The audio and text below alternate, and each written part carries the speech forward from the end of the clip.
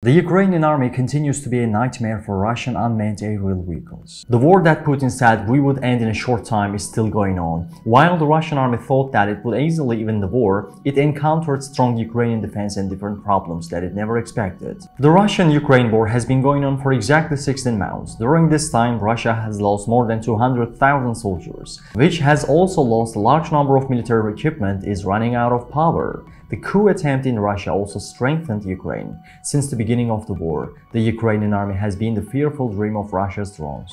The Ukrainian army, which carries out many operations on different fronts, prevents the operations carried out by Russia's drones in a short time and neutralizes the drones. The Russian army is helpless in the face of Ukraine's counterattacks in active defense strategy. Ukraine is achieving successful results against the Russian army on many fronts. The Ukrainian army, which has rendered the Russian army helpless with its strategically powerful operations, wants to completely cleanse its country from the invaders. The Ukrainian army continues to stand strongly against Russia with powerful and state-of-the-art equipment from Western countries and the USA. While the Ukrainian army has been successful against Russia on the front line, it has destroyed 3,666 Russian drones since the start of the war. The Ukrainian army does not allow Russia to be effective in the air.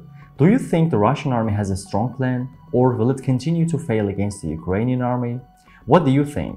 You can share your thoughts with us by commenting. For each all actual news, fast and reliable worldwide, please don't forget to follow and like us.